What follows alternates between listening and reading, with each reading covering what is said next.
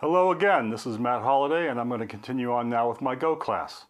I want to start by talking about the simplest program. So I'm going to start this by using the Go playground. I'm not going to install Go yet. I'm just going to use this very simple environment that the Golang team provided us. I'm going to go to play.golang.org and I'm going to make a small change. All right, we'll call this Hello World. That's the sort of the prototype original program. And I'm just going to click the Run button. And when I do that, the program actually executes and provides some output right here in the web browser. So the playground is great for running simple programs. It has a couple of limitations. And what really is, it's all about I/O. You can't write anything, you can't read anything, you can't write anything except to the console. So you can't read or write a file, you can't open a network socket or run a web server, anything like that. Of course, part of that's for security. Now, the playground is actually useful in another context. I'm going to go over here and talk about the Golang documentation because that's going to be a pretty useful resource. Right? I've taken us to the Go documentation page, and what I want to do now is go to the packages. That's sort of the standard library. And we'll look down here for a second and we'll find the thumped package that does formatted I/O. And if we look at examples, we'll click on examples and I'll go find printline. Okay, and what we get here is a description of the printline function, but it has an example that builds in the playground. And so I can actually run that example again just by clicking on the Run button, and I get the output. This is editable. I can actually change this program. So we'll change it and say Matt and run it. And of course, that's wishful thinking. So let's make this correct for 2020. All right. And now we'll run it and we'll get, this is how I feel in 2020. Now I want to talk for a second about this simple program that we just wrote, because I want to explain a couple things before we go on. So first of all, every program has to have a main function, right? And that's this function right here. And what that does is it tells Go, where does the program start?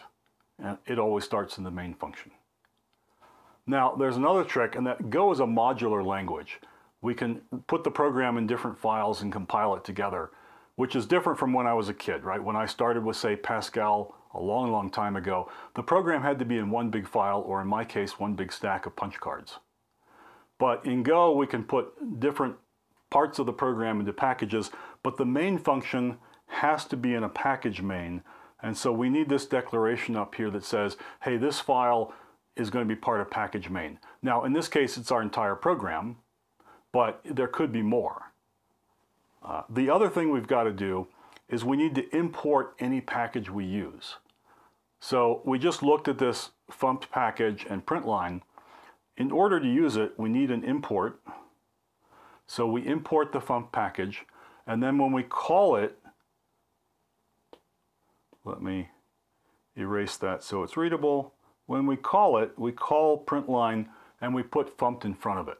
So we're calling the package dot the function name. Okay, so there's a connection, right? There's a connection between, you know, the thumped, importing thumped and using thumped. There's a connection between declaring a main function and putting it in package main. Those all sort of go together. And the only other thing to point out here is when we declare a function like the main function, there's the func keyword right there that we put in front of it. Okay, so that's all pretty simple. I also want to show there's another online environment that's very convenient, and it's called Replit or REPL.IT, and it has one advantage, and that is you can actually write a program that does I/O. So you can read or write files, you can actually open a socket, whatever. You can read from the console, so you can have a program that asks people to type things in. So it's a little more sophisticated than the playground environment. And I've used it for training. It's actually a good training tool. I can link from a GitHub project into Replit with a little button, so you can go to the GitHub project and push the button and run the program in Replit. Now I want to briefly mention how to install Go. I'm not going to go into details. You go to the Golang downloads page, and there's instructions there. I typically use Homebrew on a Mac, so I just go brew install Go or whatever. Windows, I'm going to punt because I don't do Windows. And then for Linux, you can download a gzip tar file and install that with sudo, and it puts things in the right place. But then you still have to remember to go modify your path file so that you can execute. So if we do that and we actually have installed Go on our laptop, then we can run from the command line. I can go and create an arbitrary directory, copy my little main.go program with hello world in it, and then I just do go run dot, which says run what's in this directory.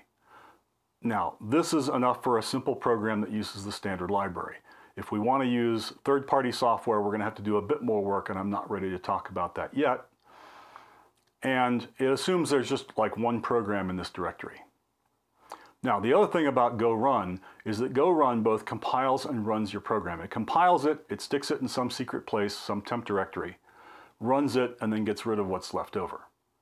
So later on, I'll talk about how to actually like build a program that we want to deploy as a binary, either by itself or put it into a container or whatever. But for a lot of these examples, it's enough just to go and do go run at the command line.